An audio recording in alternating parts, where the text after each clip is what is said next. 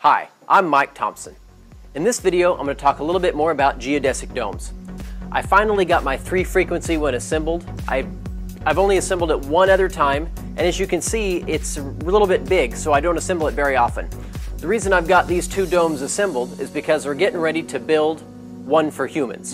And that's going to be a lot of fun, probably out of conduit or something like that.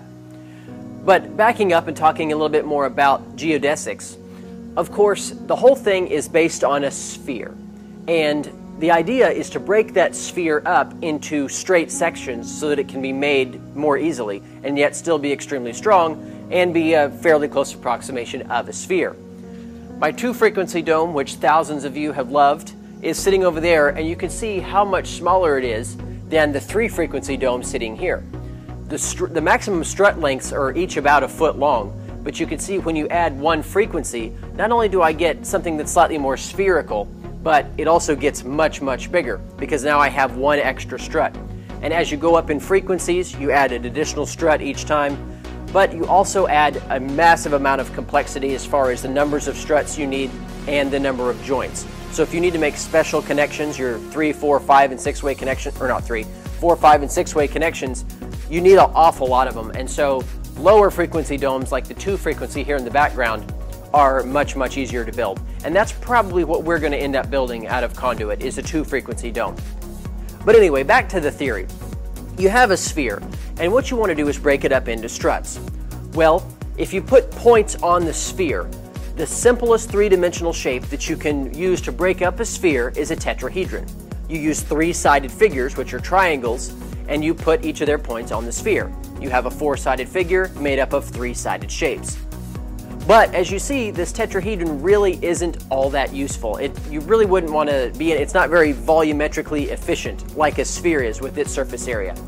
So you can add an extra side and make it a 4-sided shape and break up your sphere that way. Well, of course, that gets you a cube. You're all familiar with that. But then again, it's just a cube. That's not very fun at all. And it doesn't look anything like a sphere. So you can upgrade to a 5-sided shape. And now you can see here we have this icosahedron, which is really starting to look, I mean, it's basically a soccer balls are a little bit different, but we're now getting to the point where it looks more like a sphere. And the geodesic domes are basically based on this basic shape. You can see we have pentagons that touch all the way around. There are 20 pentagons that make up this icosahedron, and they all touch. And that's what this and this are based on. Now, of course, you can, once you have this icosahedron, this is where your frequencies come from. The number of divisions between pentagon points, the centers of your pentagons, is what determines the frequency of your dome. For this 3-frequency, for instance, you can see that I have a pentagon here, or maybe you guys can see it better. There's a pentagon here.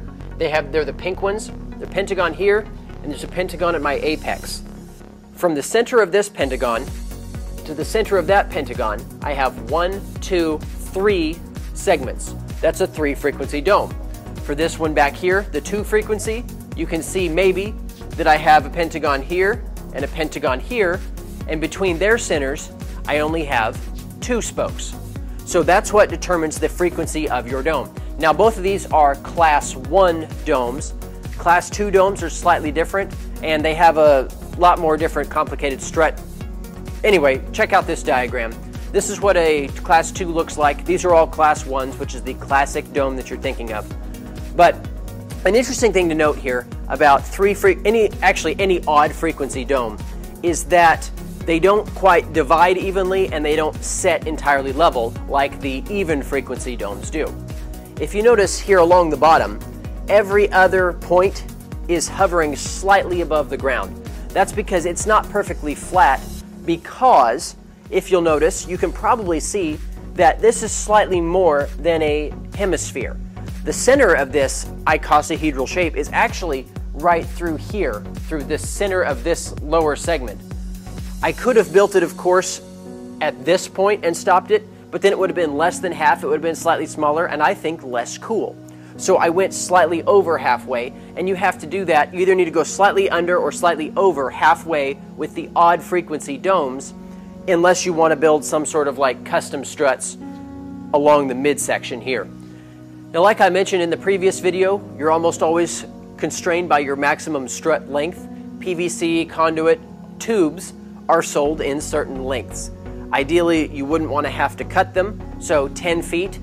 Now, 10 feet is not end to end, it's node to node. So you have to shorten that so you don't get a 10-foot node to node distance, because you have to leave some material at the end unless you're using some sort of custom connector that plugs into the end of your tube, in which case all that matters is the node to node distance.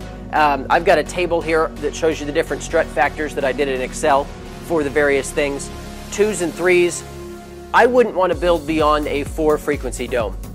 And here's some diagrams that I'll throw up on screen to show you how they actually go together.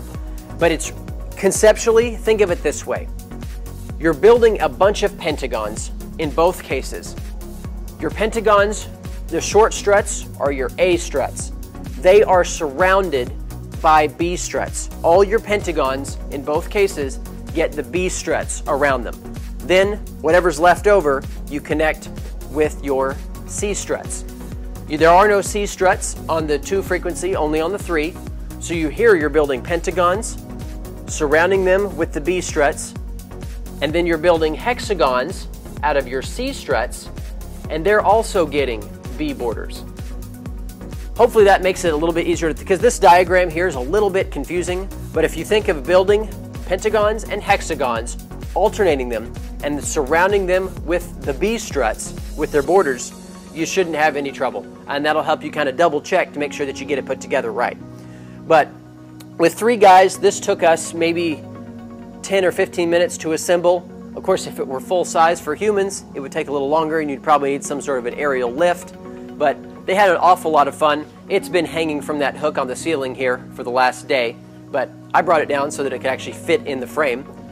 But that's kind of a little bit more about geodesics. It's an awful lot of fun, and it's just really, really cool. Everyone that sees these too, and they're just paper, everyone that sees them sitting out here just says how awesome it is. So I definitely encourage you guys to go experiment with geodesic domes as well.